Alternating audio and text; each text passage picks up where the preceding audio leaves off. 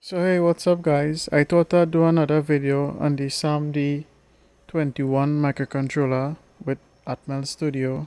In this video I really wanted to talk about interrupts.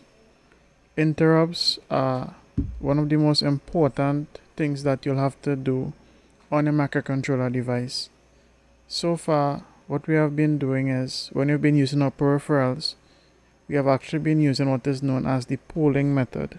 When you have your microcontroller device, what happens is that the CPU, when you're using a peripheral, the CPU will have to continuously monitor that peripheral, and this excess CPU time will increase power consumption, and the CPU is always operational. Now when it is that you need to do a lot of different things on the CPU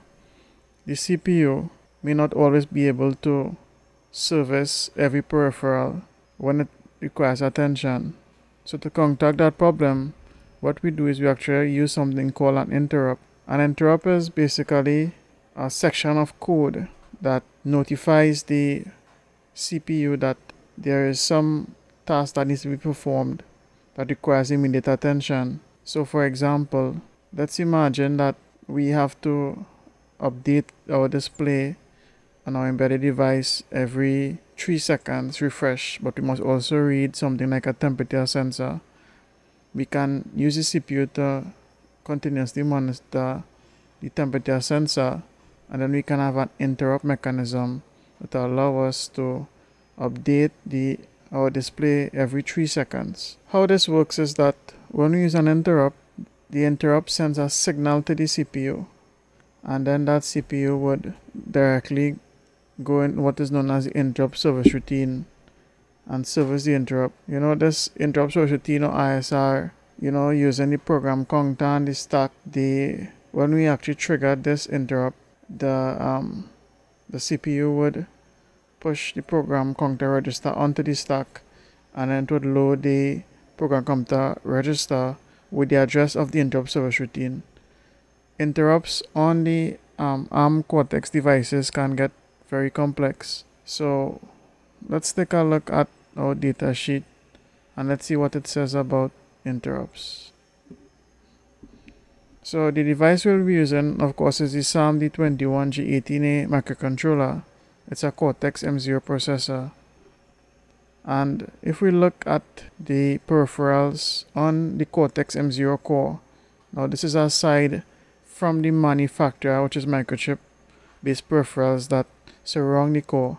If we look at the core peripherals, we'll see that one of the highlighted peripherals is what is known as the nested vectored interrupt controller. When we perform an interrupt, what happens is that the interrupt service routine program actually depends on something that is called an interrupt vector table. Now this vector table contains what is known as the basically addresses of the interrupt service routine. This special peripheral called the nested vector interrupt controller allows the prioritizing of interrupts on the microcontroller. So some interrupts may have a higher priority than other interrupts. So let's say, for example, let's take back to example of our little device where we have a screen and display and a temperature sensor. Let's imagine that we have a fail-safe mechanism that when the device overheats, it would trigger some transistor to do something like automatic shutdown on some relay for some emergency stopping system. That would require immediate attention compared to updating the LCD display in terms of an interrupt. So we can probably assign the higher interrupt priority to this emergency shutdown mechanism, and updating the display will have a lower interrupt priority. So the nested vector interrupt controller will deal with how interrupts interrupt other interrupts, and things like basically exception assignments within the ARM Cortex and microcontroller core. So I could spend all day talking about the nested vector interrupt controller and interrupts on the SAMD21. But what I really wanted to focus on is really using the external interrupt controller on the device, because usually when you're creating devices to trigger interrupts, interrupts can come from internal peripherals on the microcontroller, but there are instances where you're designing a device and you may want to control that interrupt mechanism by means of a button on the device itself. So that's what I'll be focusing on. So if we look at our datasheet, we'll see that it's actually an external interrupt controller on the SAMD21 device.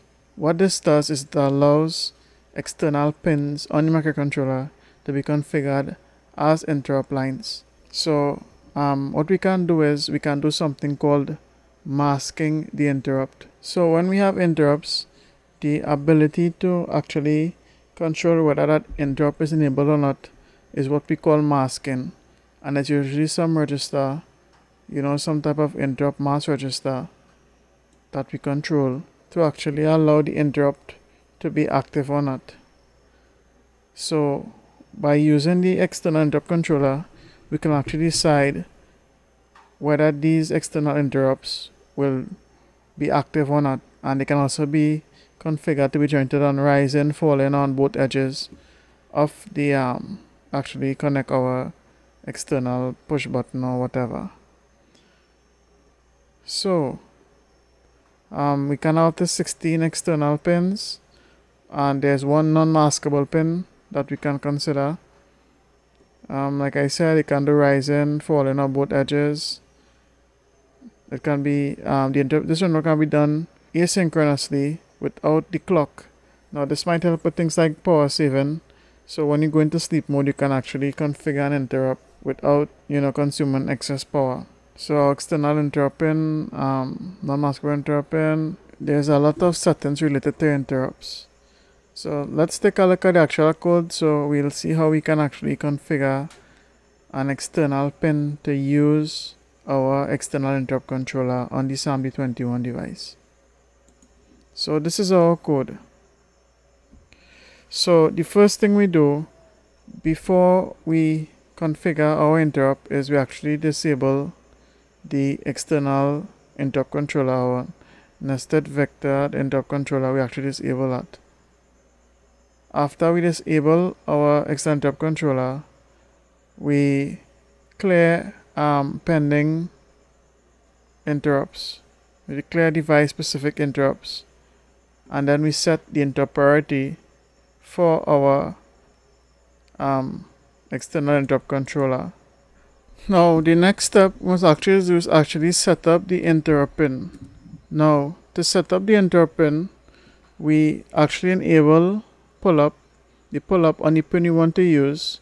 Then the pin needs to be configured as a function A, special function A, which is to say we assign that pin to external interrupt 12. We'll be using pin A7 in this example. So we actually enable the peripheral multiplexer in the pin configuration register of the port. Then we select that function to 0. This is exactly what these two lines of code accomplish here. We then need to select the external interrupt clock. So we select our clock, we enable the clock, and then we'll actually be able to use our interrupt once the clock is enabled.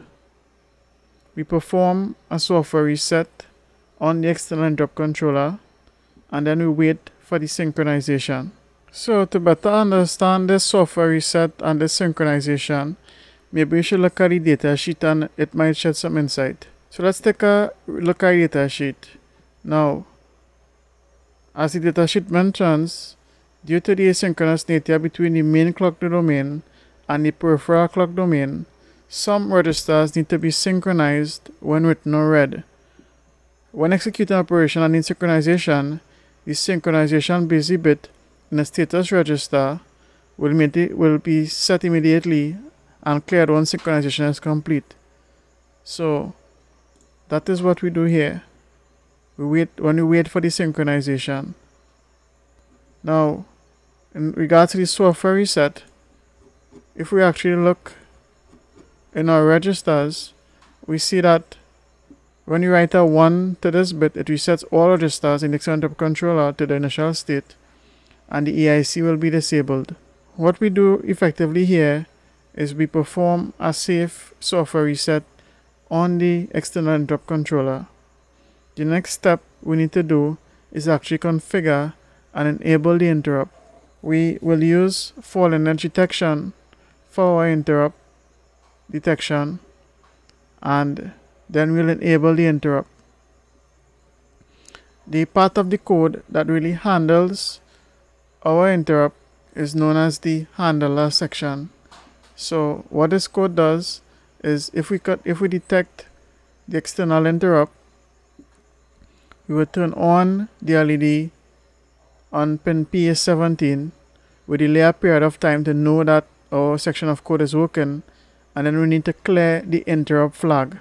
So just before we hit our main program loop, we need to enable the interrupt, and in the regular state we'd simply toggle the LED connected to our microcontroller. So LED is actually on pin 17. You see here we set our drive strong to strong.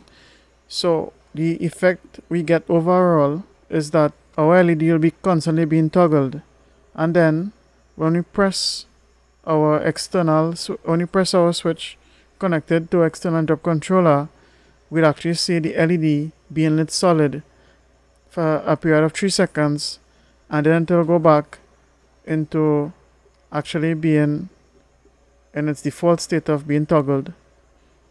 So guys, I hope you enjoyed this video. I knew that this video was a little rushed, but really getting into the complexities of the external interrupt capabilities and even interrupt capabilities on these ARM Cortex devices is something that can get very complex. So if you like, you can actually download the specifications of the Cortex M0 Plus core, and you can go through the datasheet, but with this code I provided here, it should be enough to get started. You know, the device is in the interrupt mechanism will be in a working state, and then you can just simply modify my code here for your particular interrupt needs. So thanks for watching.